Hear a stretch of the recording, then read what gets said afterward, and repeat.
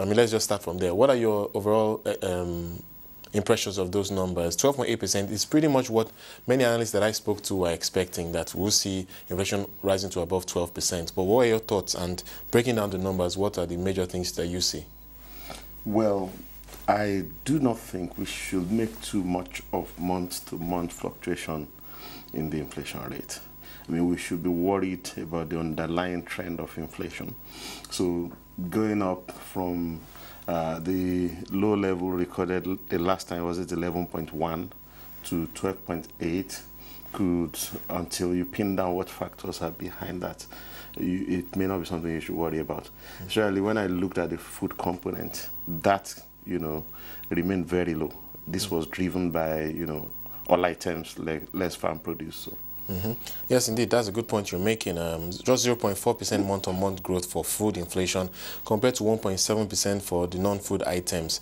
To that extent, would you say that we're seeing the inflationary pressure? I know you've been somewhat critical about monetary policy recently, but do you think this is any evidence of inflationary pressure going forward? Well, inflationary pressure has more to do with persistence. You need, the index to rise persistently for maybe more than 3 months, then you have an underlying pressure you need to deal with. It came down last month. It came up this month. You are looking for the trend, so you shouldn't worry about it fluctuating around that trend. So this could just be a mere fluctuation in the index.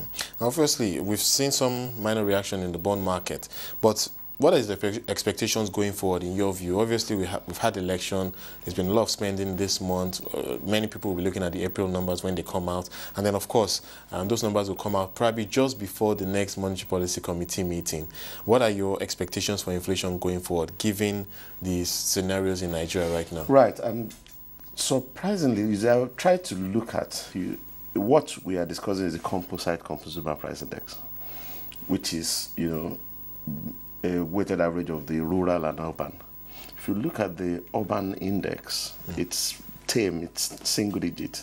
Right. If you look at the rural index, it's in double digits, about twice as high as the urban index.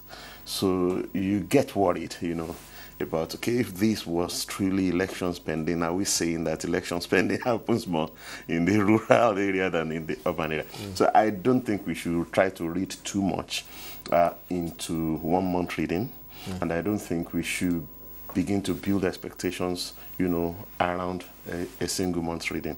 I guess we should just regard these as a blip in the index and hope that the downward trend that it's been on since September last year should still be, on course.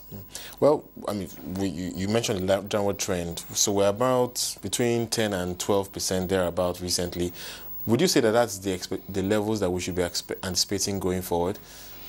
I thought we were already approaching single digits, and I'll expect that in the next quarter or two, we should see inflation, return to single digit.